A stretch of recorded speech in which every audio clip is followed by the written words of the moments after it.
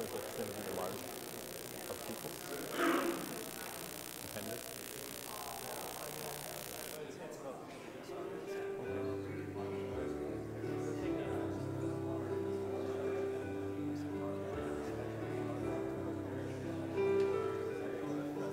Yes, that's fun. Is it? Oh, 1 minute. Yeah, I guess we can go in. Then we're right on time. I've got 9:59 on my cell phone. But my watch is 5 minutes fast. Okay, so you'll sit on that side, lectern side. We can go in now.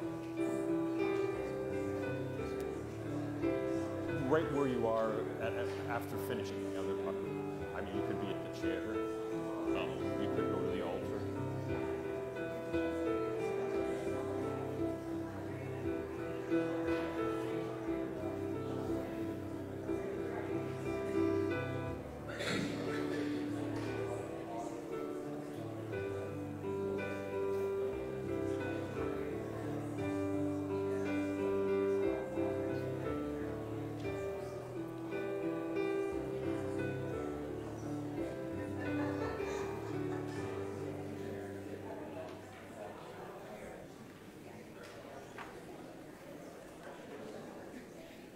The Lord be with you. And also with you. Welcome to our worship this morning, the 20th Sunday after Pentecost, and our order of spoken matins. The order of service and music is in our bulletin as well as our PowerPoint. Let us join our voices together for our first song, All Hail the Power of Jesus' Name, and let us rise.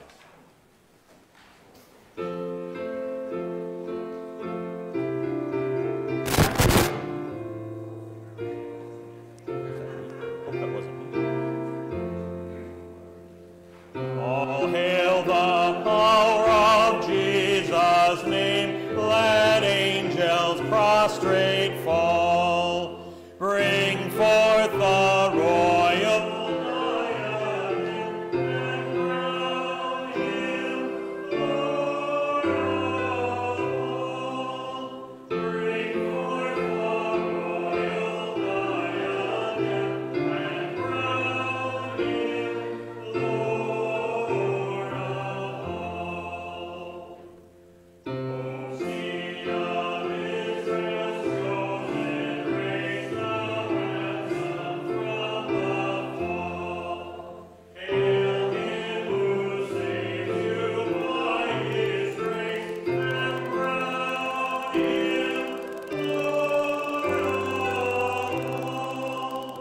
Hail him who saves you by his grace, and crown him Lord of all. Let every kindred, every tribe on this celestial wall to in all majesty ascribe, and crown him Lord of all. To him all majesty ascribe, and crown him Lord of all. O active yonder, sacred throng, we at his feet may fall. We'll join the everlasting song, and crown him Lord of all.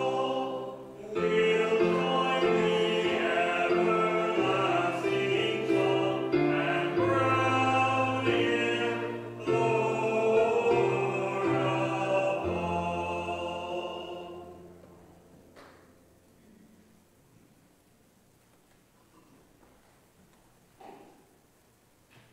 O Lord, open my lips.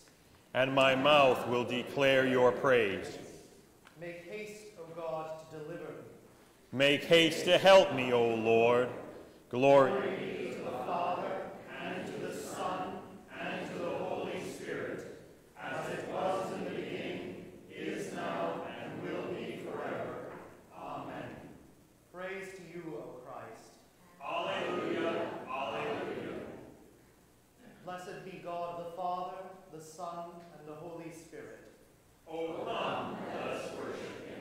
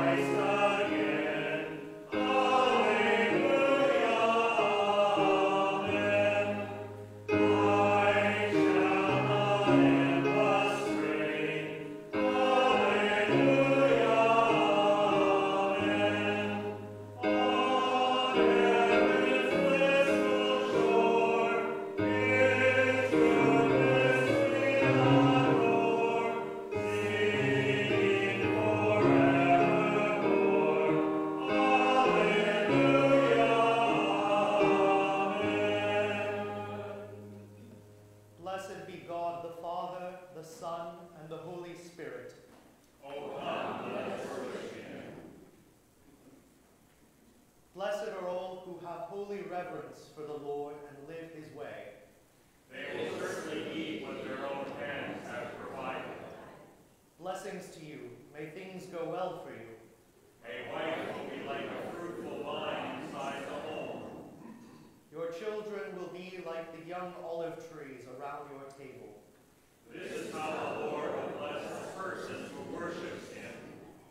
May the Lord bless you from Zion, so that you may see Jerusalem prospering all the days of your life. May you live to see your children's children. Let there be peace in Israel. Let us pray. Gracious God and Father, whose almighty power is made known most greatly in showing mercy and pity, so give unto us the fullness of your grace, that we may be made partakers of your heavenly treasure. We ask this through your Son, Jesus Christ our Lord, who lives and reigns with you and the Holy Spirit, one God, now and forever. Amen. Amen.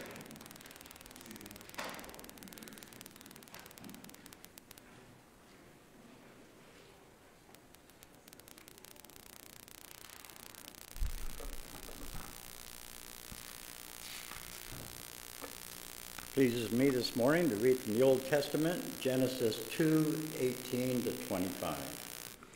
Then the Lord God said, "It is not good that the man should be alone. I will make him a helper as his partner." So out of the ground the Lord God formed every animal of the field and every bird of the air, and brought them to the man to see what he would call them. And whatever the man called each living creature, that was its name. The man gave names to all cattle and to the birds of the air and to every animal of the field. But for the man there was not found a helper as his partner. So the Lord God caused a deep sleep to fall upon the man, and he slept. Then he took one of the ribs and filled up its place with flesh. And the rib that the Lord God had taken from the man he made into a woman, and brought her to the man. Then the man said, "This at last is bone of my bones and flesh of my flesh. This is one shall be called woman, for out of man this one was taken. Therefore a man leaves his father and his mother and clings to his wife, and they become one flesh. And the man and his wife were both naked and were not ashamed." This is the word of the Lord. Thanks be to God. The epistle reads from Hebrews 2, 1 through 13. Therefore we must pay greater attention to what we have heard, so that we do not drift away from it. For if the message declared through angels was valid, and every transgression or disobedience received a just penalty, how can we escape if we neglect so great a salvation? It was declared at first through the Lord, and it was attested to us by those who heard him, while God added his testimony by signs and wonders and various miracles, and by the gifts of the Holy Spirit distributed according to his will. Now God did not subject the coming world, about which we are speaking, to angels. But someone has testified somewhere, "What are human beings that you are mindful of them, or mortals that you care for them? You have made them for a little while lower than the angels. You have crowned them with glory and honor, subjecting all things under their feet." Now in subjecting all things to them, God left nothing outside their control. As it is, we do not yet see everything in subjection to them, but we do see Jesus, who for a little while was made lower than the angels, now crowned with glory and honor because of the suffering of death, so that by the grace of God he might taste death for everyone. It was fitting that God, for whom through all things exist, in bringing many children to glory, should make the pioneer of their salvation perfect through sufferings. For the one who sanctifies and those who are sanctified all have one Father. For this reason, Jesus is not ashamed to call them brothers and sisters, saying, "I will proclaim your name to my brothers and sisters. In the midst of the congregation, I will praise you." And again, "I will put my trust in him." And again, "Here am I and the children whom God has given me." This is the word of the Lord. Thanks be to God.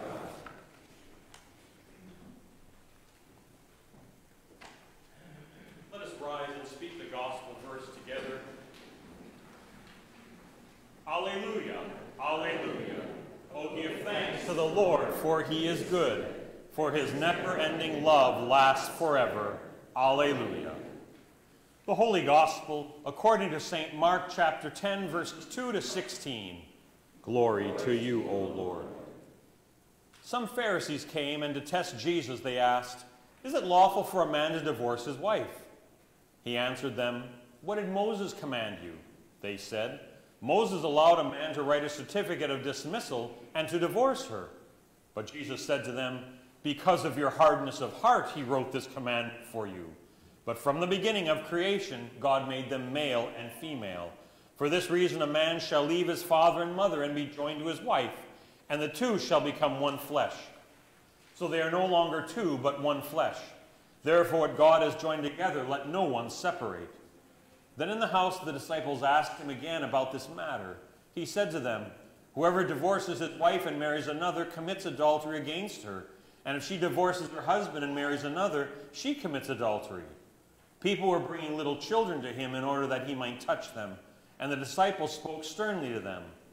But when Jesus saw this, he was indignant and said to them, "Let the little children come to me. Do not stop them, for it is to such as these that the kingdom of God belongs. Truly, I tell you, whoever does not receive the kingdom of God as a little child will never enter it." And he took them up in his arms, laid his hands on them, and blessed them. This is the gospel of the Lord. Praise to you, O Christ. You may be seated.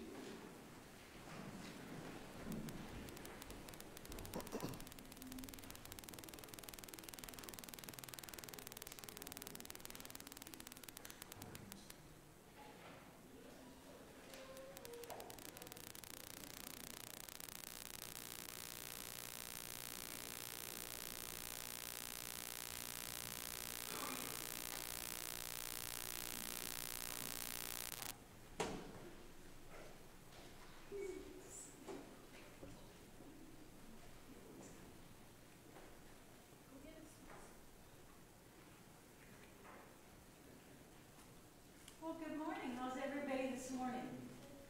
Pretty good? So, who brought you here this morning? Did any of you drive? Well, you didn't drive yourself? Okay.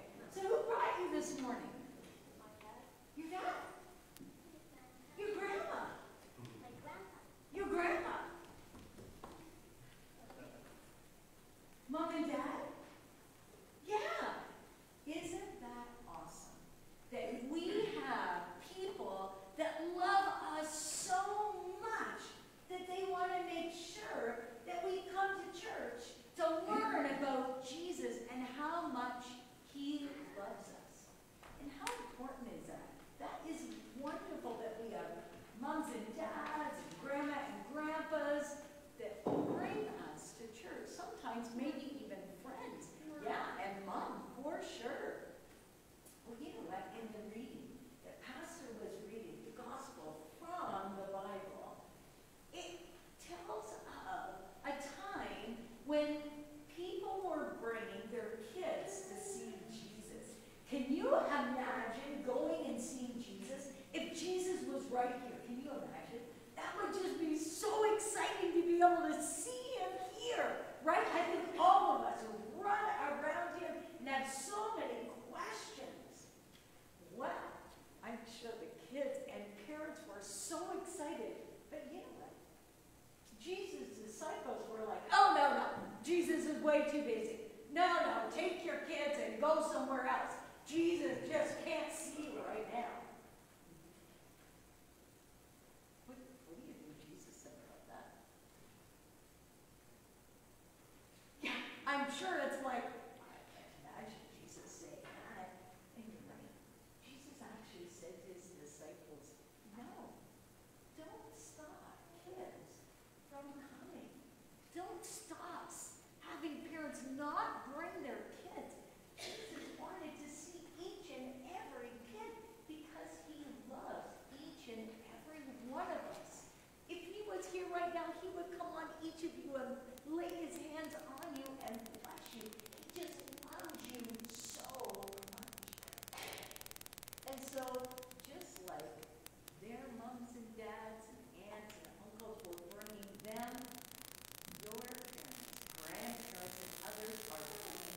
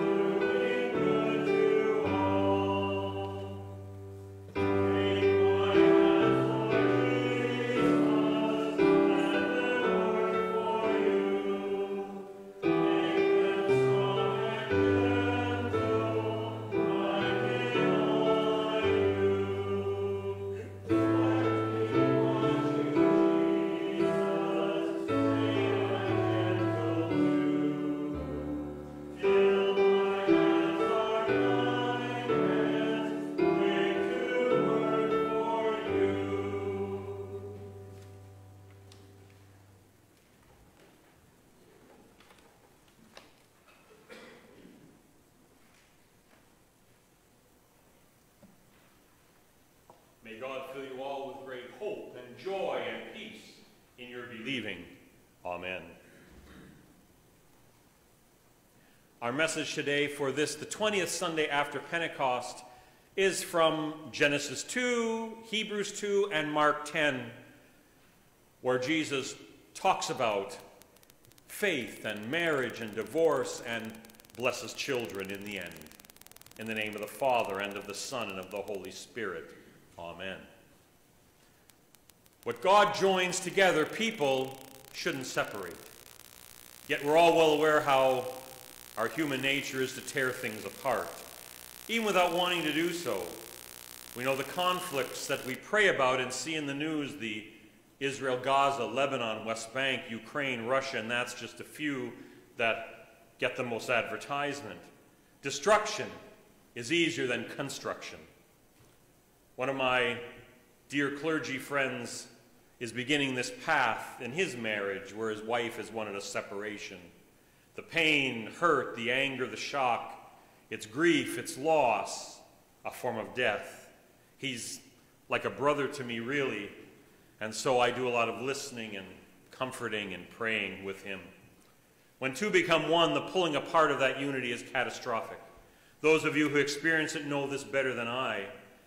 God is the creator, we are made in his image. God is the potter, we are the clay. He is the planter, we his vineyard. God weaves, and we are his unique fabric. God joins, humans separate. When Jesus deals with this in Mark's gospel, the Pharisees are testing him. They detest Jesus' ministry among the so-called unsavories that the religious league deem unfit. Pharisees really want division. They hate and are jealous of Jesus' popularity. The love and hope Jesus brings is dangerous. To their agenda, they would rather preserve the past as it was, keep things nice, neat, and orderly. So Jesus is divorce allowed. In our Lord's biblical world and culture, individuals don't get married. Families get married. Each family offers a spouse to match the values, a divine fusion of community honor. It has political and economic ramifications. Marriage had not been about a matter of falling in love, but about honoring one's parents. Divorce, then, entails the dissolution and dissolving of these extended family ties, a challenge for family of the former wife, and likely results in lots of family feuding. Ancient culture works on the shame and honor system. Entire families are disgraced, no matter the reason. But in spite of this, divorce becomes a common, simple process. And at that time, remember, women and children have no rights. A man can simply write on a piece of paper, "She is not my wife, and I'm not her husband."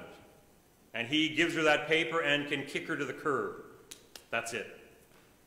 A woman could never do that, would never be able to initiate a divorce.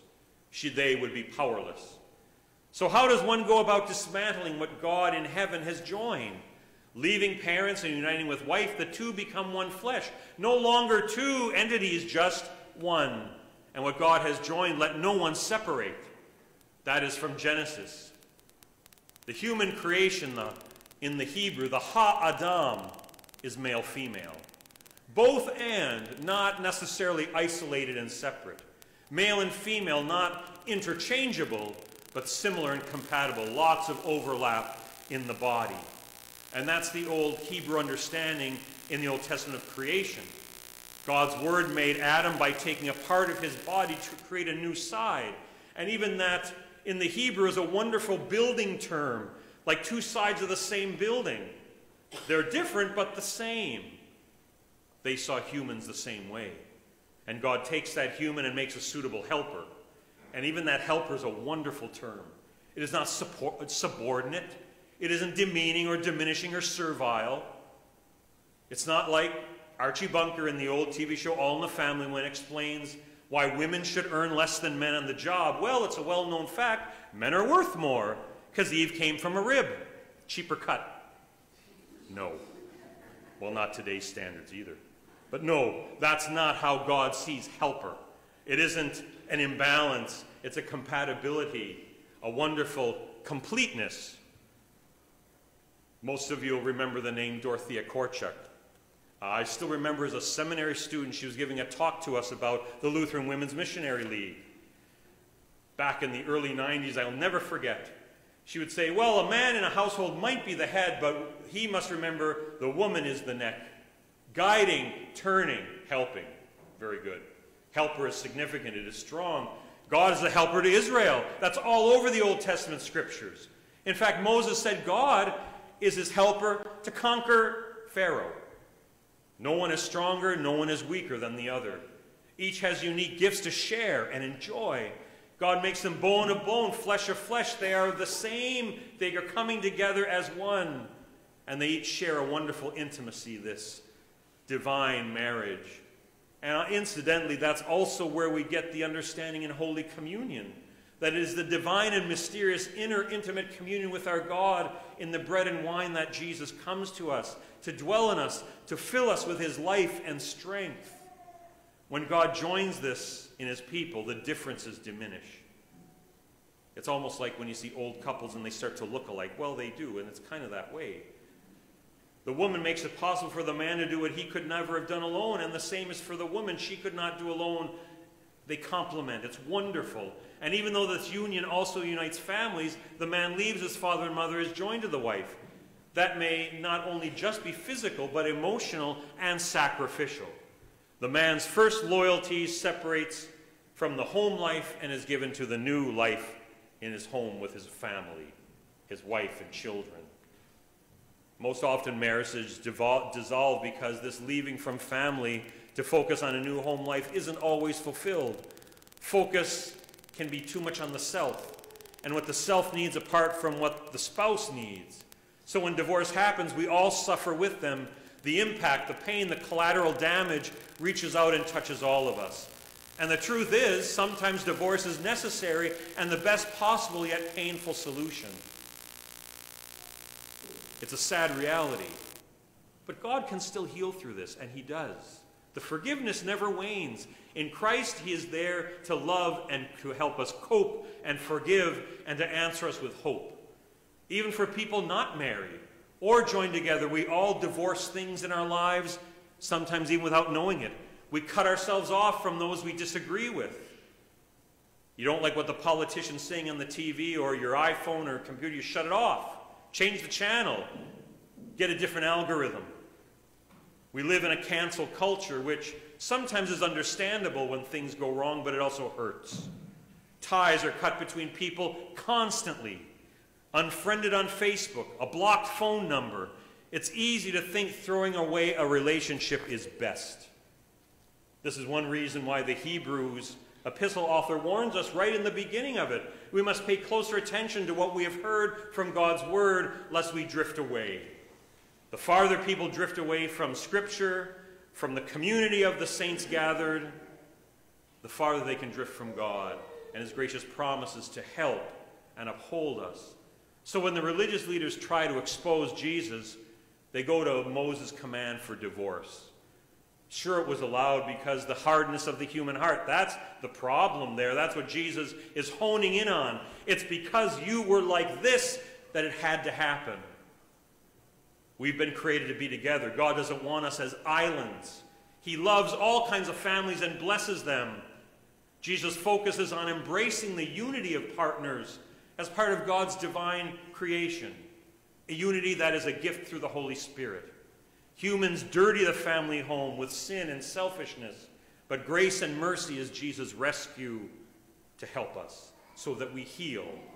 From this, Jesus turns to welcoming children. Does that seem strange or not? Little children, those perceived as a nuisance, considered less than, often not wanted to be around. They were the least of these, and they represent the most vulnerable in that culture. He receives them and loves them. He shows that all are worthy of God's love, no matter who.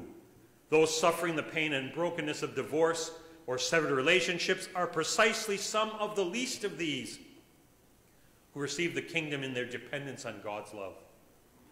Children here are given as models for receiving God's kingdom. Trust and love and welcome and acceptance. Pardon me. They don't ask who or why, they just hug and love and trust you and your word. Now that is both new and amazing here in the scriptures, and for the religious people gathered here with Jesus. Women and children are given highest value by our Lord. They're protected and cared for in ways beyond our understanding. And we all need protection because the evil foe exists to work to undermine our unity. Satan would like to have us all as islands so that he could hit us individually to divide and conquer. This is why God's love sends Jesus to us without limit and without condemnation. God's love is always about broadening our thinking and our loving, expanding our understanding of the way we live in relationship to one another, that we live in loving relationship. He desires that we all love, have compassion and mercy for the needs of all the little ones, whether they be children or poor, disabled or refugees seeking life, pardon, or the sick and infirmed, or the abused, the divorced, the widowed, the isolated, any who are considered other than or the least. Those Jesus lifts up. When we fail or fall, Jesus forgives and forgives and forgives. Even for those who are unmarried or widowed, we may wish all of us to cut and run away from life when it's hard, but God doesn't. We may deserve divorce from God. Pardon me. Always happens at the wrong time. God never cuts ties. And we as the Holy Church, the scattered that are gathered together, we are Jesus' bride. We are married to him by faith in his shed blood. Christ is the living word. He is the perfect man, the new human, the great Israel, the last word on our future and eternal life. Rather than filing for divorce, Jesus files for forgiveness. He pays the price when we move away from his grace. He dies for us when we evade his way. And he draws close to us in our faith life when we would rather chase after negative passions. Jesus willingly suffers the punishment of the heartache we cause.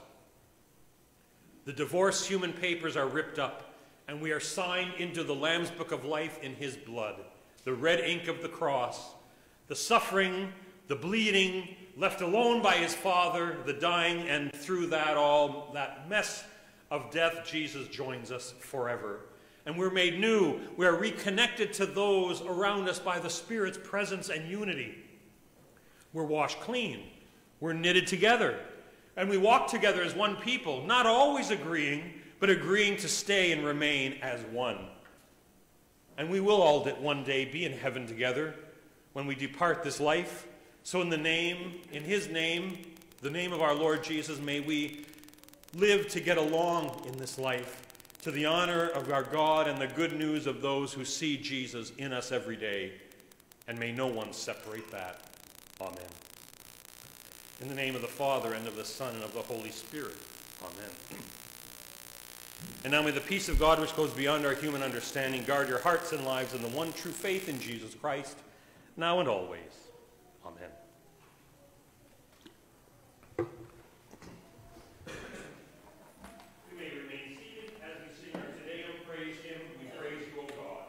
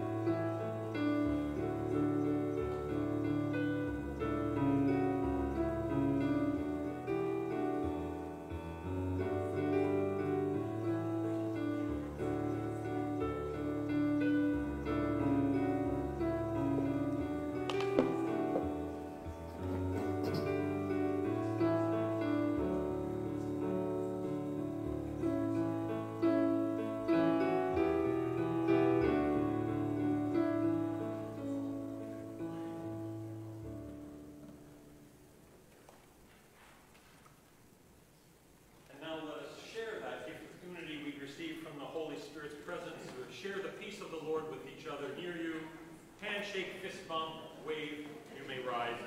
Greet your neighbor.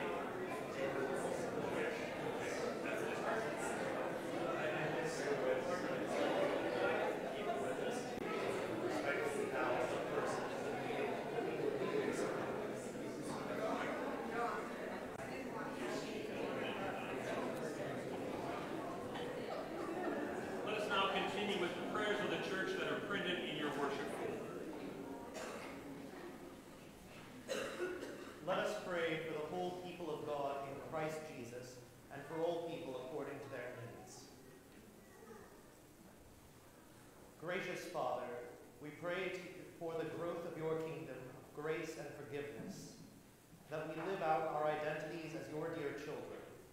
Let us pray to the Lord. Lord, have mercy. For the Christian Church, both here and assembled in congregations throughout the world, that we be one as our God is one, let us pray to the Lord. Lord, have mercy. Teach us to see ever more clearly that life and happiness, health and daily bread, peace of heart, forgiveness of sins, and the promise of life forever with you are gifts of your divine grace. Continue your mercies toward us, our fellow believers, and all humankind. Let us pray to the Lord. Lord, have mercy. For all those who are married, all parents, guardians, children, and every member of all families, that we live out our unique vocations in joy, peace, protection, and prosperity, let us pray to the Lord. Lord, have mercy. For all public servants, including those who serve in the government and in our armed forces, that they would find refuge in the strong arms of the Savior, let us pray to the Lord. Lord, have mercy. For all who suffer in heart, mind, and body, especially we remember Eric and Deanna, Tom, Albrecht, Tom, Judy, Paula, Glenn, Lulu, Sue, Abby, Ilsa, Anne, the Reverend Robert, Jeff and Sue, Sonia, Eric, Marilyn, Sonia's mother, Irene, son-in-law Chris, Hayden and his mother and family, Viola and her family, especially her young daughter, Donna's granddaughter Violet, Janice's aunts Janet and Cora, and Lynn's friend Adolf. That they find restoration in Christ, let us pray to the Lord. Lord, have mercy. Father, we are your family. Help our lives reflect who you are and what you have done to make us your own. In the name of Jesus Christ, we pray. Amen. Our Father, which art in heaven, hallowed be thy name. Thy kingdom come, thy will be done on earth as it is in heaven. Give us this day our daily bread, and forgive us our trespasses,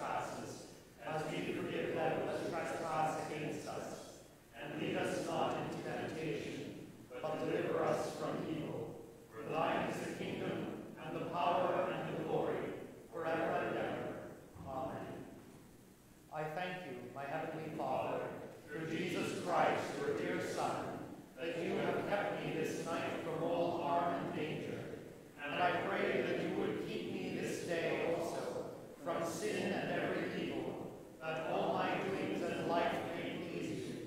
For into your hands I commend myself, my body and soul and all things.